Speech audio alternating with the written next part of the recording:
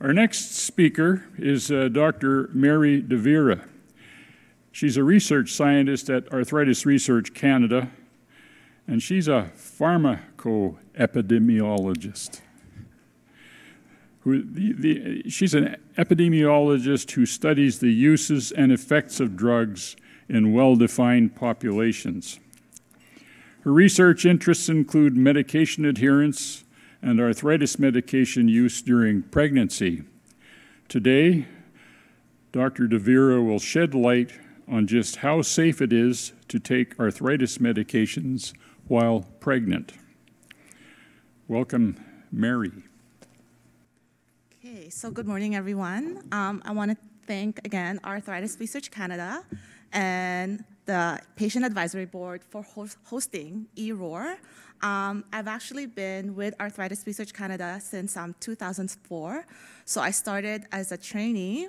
I liked it so much, I kept studying there, and then I had a great honor of joining as a faculty and a scientist in 2013. John mentioned this is the 12th eRoar. I think I've only missed 2, but this is my first time as a presenter. So I'm really excited and just a little bit nervous. So Saturday mornings are precious, and you've all come here, and for those of you joining us online, here to learn about arthritis. So, and the research that we do, and I couldn't help but be inspired by this quote about how learning never exhausts the mind. Now, I love research, I love what I do, and I think my colleagues at Arthritis Research Canada will say the same thing because we get to learn every day.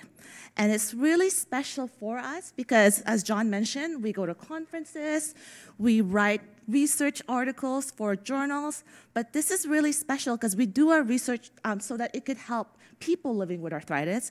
So when we get the chance to share it directly with people, it's really special. But because it is Saturday, and this is not a stuffy conference, and scientists are fun, I thought we'd do something a little different. So we're going to have the premiere, and because I think we are webcast worldwide, the worldwide premiere of arthritis. So I want you all to be part of the presentation. So I wanted to do a little bit of audience participation. So if everybody has a cell phone, it's very easy. I hope you can all, or actually there's also in your registration packages, there's these, if you're wondering what the colored papers are, this is what these are for. We were doing arts and crafts last week to prepare these. So, but it would be cool if we do it the high-tech way, but we can also do it the no-tech way. So for the high-tech way, there's 2 options.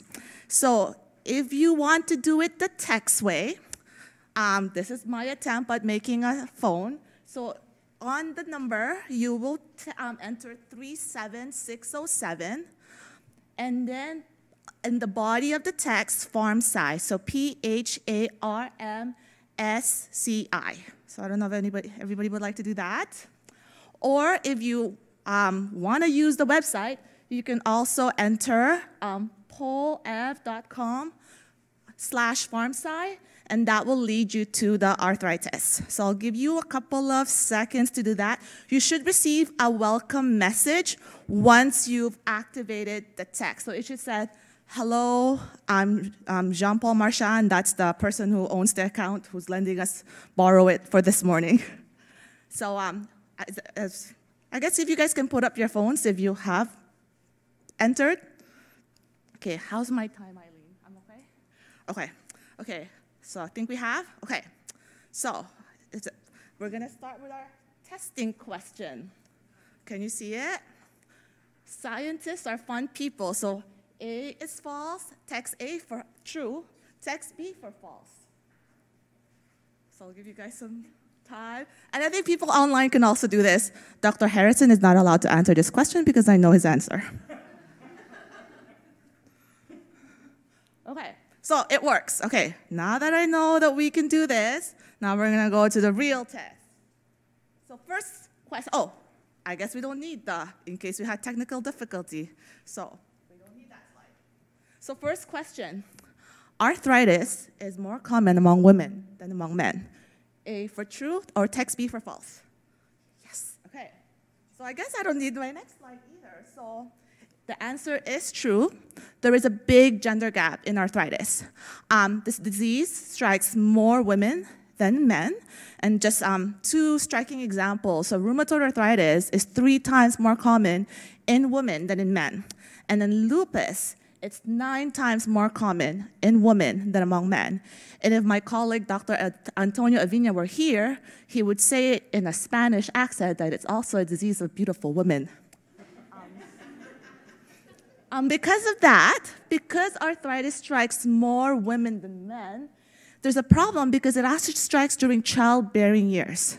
So it affects moms and babies too. So everybody get your cell phones out. We have a next question.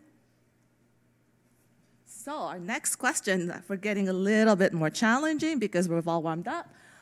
Arthritis affects pregnancies by, so text A, moms with arthritis are more likely to have C-section deliveries. B, moms with arthritis are more likely to deliver preterm.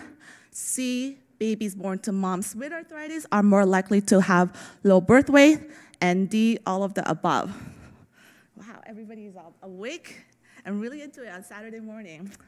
Okay, so that answer is D, all of the above. Having arthritis is bad for pregnancy. So the disease itself leads to these problems. So it leads problems for the mom, and it leads for problems for the baby. So Dr. Harrison was talking about making difficult decisions. So women with arthritis who are planning to become pregnant, who are pregnant, have very difficult decisions to make because it's not as simple as not taking your medications because the disease needs to be under control in order to have a safe and successful pregnancy. But they have to weigh that with the risks of how those arthritis medications might affect the baby and the mom. So it's a very difficult decision. And that's what I sought to study. So in particular, I was interested in looking at biologics. So Dr. Harrison also talked about what biologics are. We call them new. They're newish because there's more medications coming online for arthritis. So they were introduced in the early 2000s.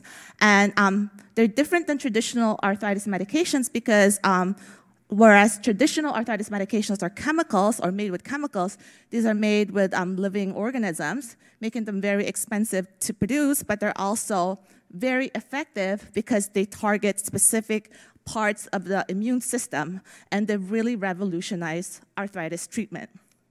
The problem is that they were introduced in the 2000s.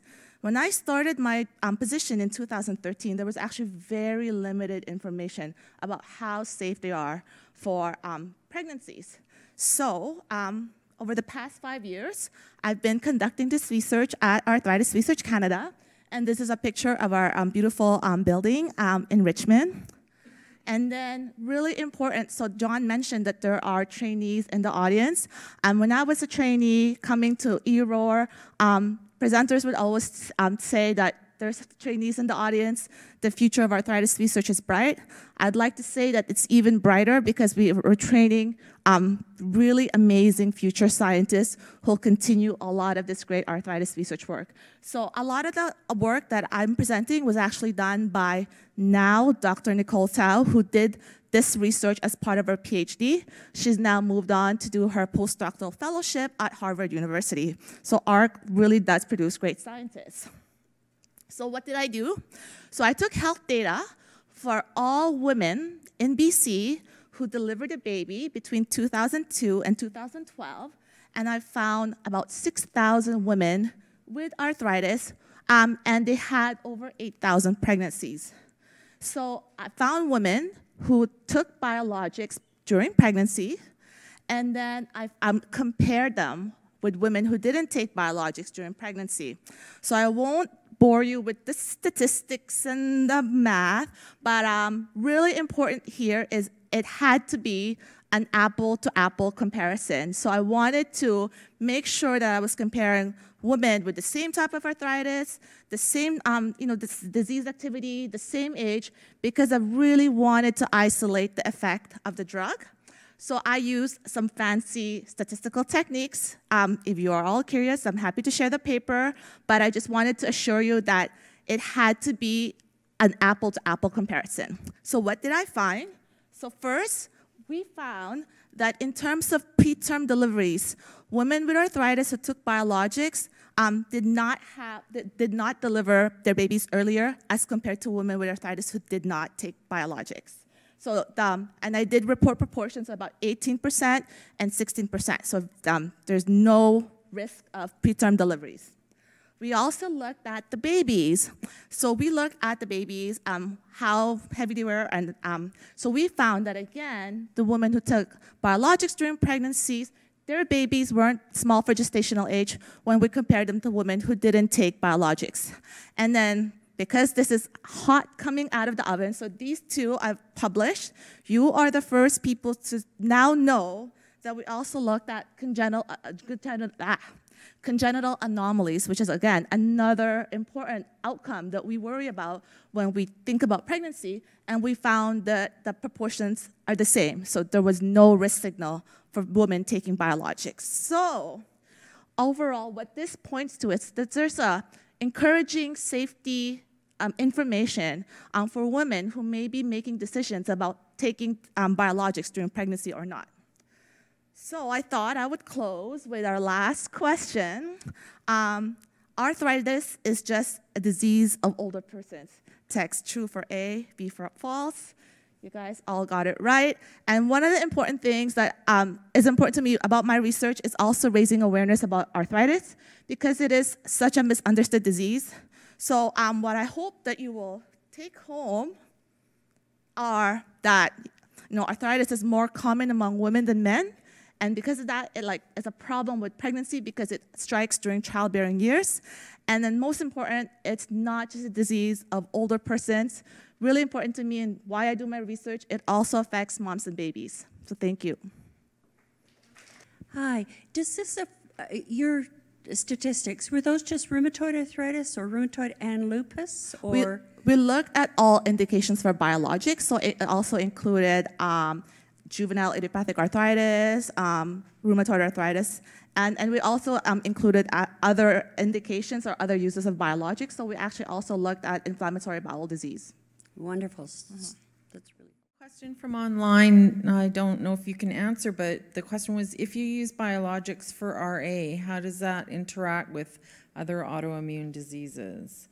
And did you find any crossing over with your study? Well, I guess as I was explaining, we wanted to make sure that the pregnancies were comparable. So we were comparing a woman with RA taking biologics with a woman with RA taking biologics. Is that the question? I guess they can follow up with me on Twitter. DM me. Did you separate out the different types of biologics? Like, did you look at the differences between, say, Cimzia or Enbrel or Humira or whatever? We tried to, but actually because they were still slowly coming onto market, we didn't really have that many, so we looked at them all together. But a lot of the biologics were actually the anti-TNFs. But we're hoping to replicate the study. So the great thing about medications and pregnancy is there's no such thing as not a new study, because we really need to keep the data updated. So I hope to repeat this, especially now that biologics have had more time to be used.